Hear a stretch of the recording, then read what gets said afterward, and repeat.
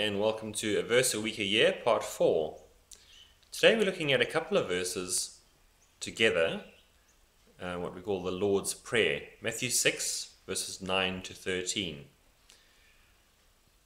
which goes as follows. Our Father, which art in heaven, hallowed be thy name. Thy kingdom come. Thy will be done on earth as it is in heaven. Give us today our daily bread. Forgive us our trespasses, as we forgive those who trespass against us. And lead us not into temptation, but deliver us from the evil one. For thine is the kingdom, the power, and the glory, forever and ever. Amen. Matthew 6, verses 9 to 13. Just a few thoughts on that prayer. Jesus said this is how you should pray, or pray like this. So I don't have any problem with actually praying the prayer as it stands. But Jesus was telling us the kind of things that we should be praying for.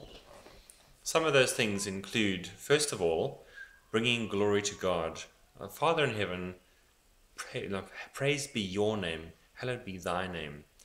And the focus is on God first. Thy kingdom come, thy will be done on earth as in heaven.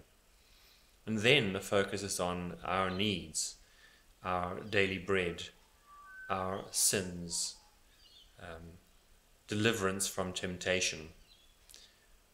So remember that prayer is primarily about communing with God, about bringing Him glory and honor, and then bringing to Him the needs that you have for the day.